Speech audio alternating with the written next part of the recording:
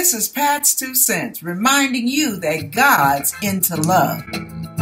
Going through mistreatment, and I'm telling you, I had tons of it. Mistreatment, disrespect, misunderstanding, people don't get you, people judge you, people got you sized up like they're the genius and all. Oh my goodness. People got so much to say about what you need to get together. Yeah, the moat and the beam situation.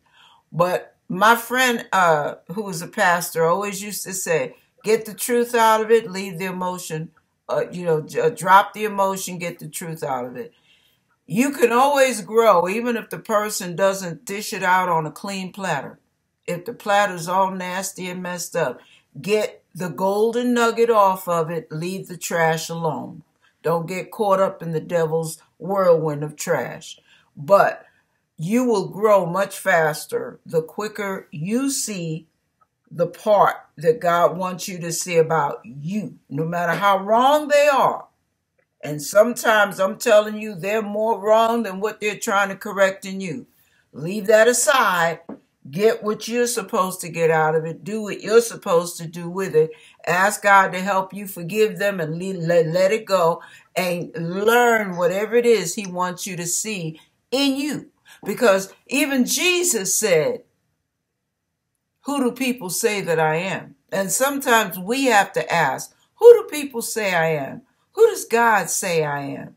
Because we see ourselves straightforward, but everybody else sees the 360. Stuff we don't see, walking out the bathroom with the toilet tissue hanging on the back of your shoe. Everybody sees it but you. You looked at the straight on. You looked at the 90-degree view. You can see yourself in the mirror straight ahead, but everybody else sees the 360-degree view all around you. So always ask God to help you see yourself the way other people, the way they perceive you. It doesn't mean that's who you are, but it helps you learn more about yourself. It helps you learn how you come across. There were times, I'm telling you, I got more correction. People were lining me up and straightening me up and telling me off. And woo, I went through that for decades before it came to a halt. And every time I always had to deal with me. And I got tired of it. I'm going to be honest with you. I got tired. So how come, Lord, how come I'm always the one that's got to do the forgiving? How come I'm always the one that's got to do the adjusting? How come? And it was as if God said, because I am helping you to bear much fruit. If you can take it, baby, you can make it. And you'll fly much higher than all your critics when this all said and done and all the dust settles and the fans stop blowing all the crap around.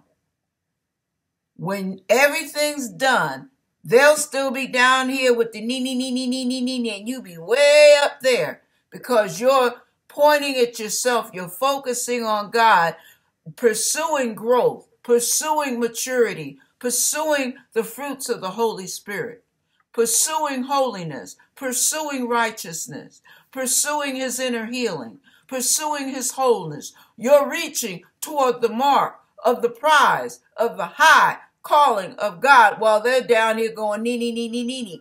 And they're trying to pull you down with all their nee mess, picking on you, criticizing you, pointing the finger, judging you, misunderstanding you, not getting you at all. But all the time is all that unfairness is going on. And you feel like you're being victimized by it. You're the target of the enemy, it seems like. You got a target on your forehead. God is helping you grow in leaps and bounds above your enemies. He rises you up above your enemies. Your enemies will be your footstool. Your enemies are not the people. Your enemies are their attacks on you, how the enemy uses them. But the bottom line is you will rise so far above as long as you focus on you and God and get yourself straight. And don't worry about it. It's like, okay, here's a quick example. It's just a quick word of exhortation. I don't want to preach two sermons, so I'll make it short. Okay, let's say I have a daughter. Okay, Andrea is my daughter. And we come out the restroom, and Andrea doesn't know that she's got toilet paper hanging at the bottom of her shoe. And it's a long string of it, too. Now, I could sit there and laugh and say, girl, wait, you don't go any further. Look behind you. And then she could get a laugh out. Oh, thanks, Mama, for not letting me go out and be embarrassed. It could be a nice little funny moment. I'd let her know. Or I could be the abusive mom. Heifer, turn your butt around and get that crap up off your shoe. I taught you better than that. Look at you walking out here. You didn't even look at yourself. That's why I don't take you nowhere. You don't know how to present you. I told you to check yourself before you walk out the door. I look at you with that crap on your shoe. You look like a fool. Both instances have let her know that she's got something on her shoe. Both instances have let her know to take it off and put it in the trash. But one of them is abusive. Now, you can get caught up in the abuse and the attitude, or you can say, okay, thanks, Mom, for letting me know. And inside, you're praying, Lord, help my feelings not to get hurt. Take that hurt out. That's not my problem. That's her problem. Her attitude is on her, not on me. I at least know that there's toilet paper at the bottom of my shoe. It's all problem solved. Now, let me have a nice day. That's where you grow in leaps and bounds, while Mama Sita is still acting a fool when she's 90. So your responsibility is not how they acted or how they treated you. It's how you treat what they did, how you handled it. That drives me insane. Yeah, I know. That definitely triggers me. I know. That's what it's supposed to do. It'll trigger you until it doesn't bother you anymore. And when it doesn't bother you is when you see the person in a whole different light. It's not about you and them, and it's not about you. It's about baby girl got issues, but they're not mine. And when the Lord gets you to the point, and that comes through inner healing, when he gets you to the point where that crap bounces off of you like water off of a duck's back and cannot penetrate any longer, you know you got the victory in that area. And guess what? You'll find out. They stop doing it to you. They don't know it's a spiritual thing. Right. But when that door gets locked and shut, God opens a door no man can open. God shuts a door no man can open, or however that goes. The bottom line is when he seals that thing and the healing is done, that attack will stop. That attack will stop. So the more that, at least try to make a change, adjust our attitude towards a situation like that. Exactly. Their stupidity is on them. It's like, okay, Rashad, picture me as a little 3-year-old girl. And I go up to you and you're in the mall, you're all dressed to the T, you're looking fine as wine, you're looking cute, you're smelling good, you're looking good. You know you got it going on from head to toe. And I come up there and I look at you and I say, hoo-hoo, look at you, you got big feet. Ooh, you got big eyes. Ooh, you're a giant. You're an alien. Now, if you can tell that I'm mongoloid retarded now, think about it. Would that bother you? I'm 3 years old. Probably. I know, I was thinking to myself, I'd be like, oh. Probably. You know, my whole day. Yeah, a little 3-year-old. I can't help myself. Okay. Things like that. Okay, let me tell you what happened to me years ago. And because I'm trying to get you to see a perspective. My friend Addie and I were walking home from high school in Brooklyn. This was in Brooklyn. I had never experienced racial attacks in my life. But we were going on 15, 14, 15, right in there. We were coming home. We were walking home from school. And our school was in a white neighborhood. We were walking through a white neighborhood. I mean, all white neighborhood. We're not talking mixed. Now, as we're walking, this little 4-year-old boy, and I was very insecure back then, but not in the area of race, so it didn't affect me. The little 4-year-old boy was in his front yard, and he's looking at us. Look at that nigga. You're two niggas. What are you doing? You jigaboo? Go back to Africa and climb up on the trees. I mean, he was just doing all the racial stuff. Addie and I fell out laughing. It looked so stupid. It sounded so stupid. We thought it was funny. It was like it had no effect on us. She didn't have any issues. I didn't have any issues in that area, so it didn't affect us. And it was a little boy. It was a little boy. What harm could that little boy do? It was obvious to us he learned that behavior from his family. So, because kids don't trip like that. That little kid. No. We didn't. I really would have. I probably would have got up in his face and punched him. Oh, wow. Okay. So, That's how I handle that. Like, it makes me angry. I got you. So that shows you right there, it's an area of prayer. When people teased me about my weight when I was younger, that would get me angry. So I get you. That would get me angry. And when I got saved, that was one of the areas I had to pray on the most. Lord, I don't want to be sensitive about my weight. I don't want to get so easily upset when somebody says this about me, or somebody says that about me, or somebody gets on my case. I don't want to be so easily affected. So I'm asking you to do all the inner healing you can so that crap rolls off of me like water off of a duck's back. And now, guess what? I don't get that treatment anymore. Because if somebody came at me with that, I would look at him and say, number one, speak to me with respect or this conversation is over. That would be the first thing I'd say, because my confidence level from the inner healing God gave me, because I pursued that healing. See, inner healing is a key to making life so much easier. You are not so easily affected by whatever storm, whatever fart, whatever attitude blows your way. You're not affected. But now you are, because you're still in the developmental stage. So don't get down because you react. Just take it to God. That's the only one that can readjust your reaction to the nonsense that people throw in your face. You're just human. Naturally, you're going to react. But the more God heals you, the less you'll react. And you'll see it. It comes from healing. That's what it comes from. So that's why I'm always pushing you guys to bug God for his healing. Nag him for his inner healing. Because it makes your responses so different. Healing makes a big difference in your responses. God taught me that in different episodes and different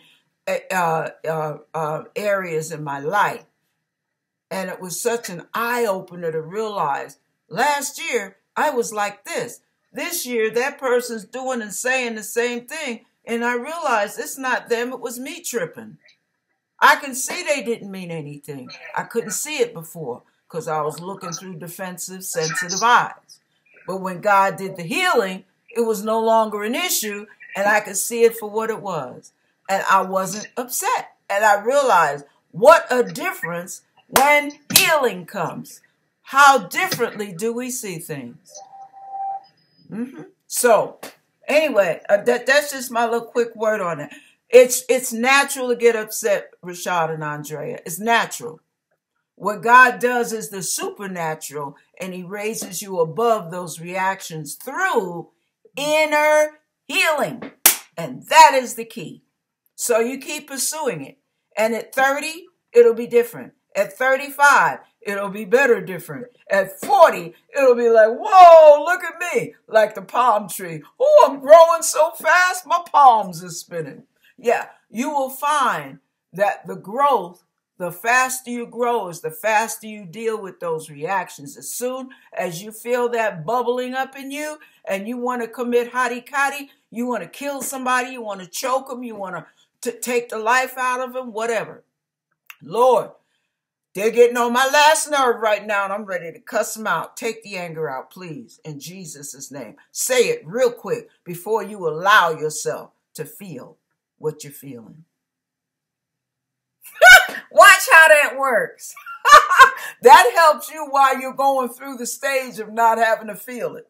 While you still have to feel it, you can still take the feelings that you're feeling and say, God, I'm hating right now. Take that out. I'm angry right now. Take that out. I want to cuss them out. Take it out. Shut my mouth because I want to tell them off and put them all the way in their place and put my foot on top of it when I get through.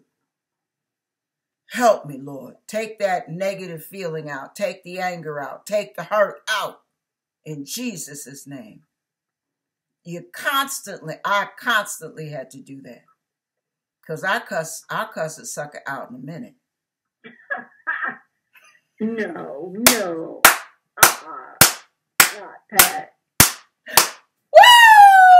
Oh yeah, baby. Y'all didn't know me. I laugh at Rashad and Andrea because I was the master of emotional crippleness.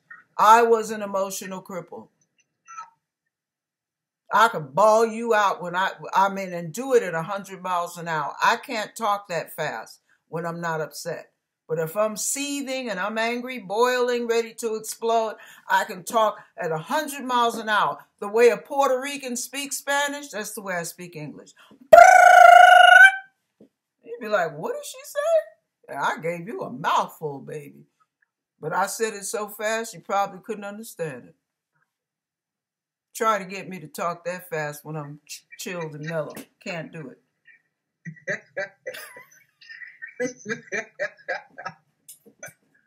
That's it.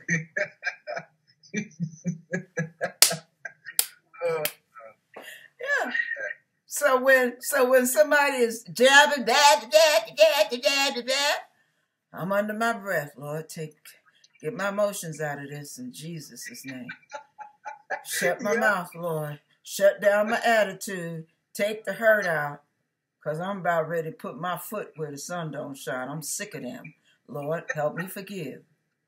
Oh, no. I can just imagine you thinking that. It's just comical. Exactly. And it is, and the further you get from it, the more funny it is when you look back at it. But boy, when you're in the thick of it, woo, you need Jesus. Yes.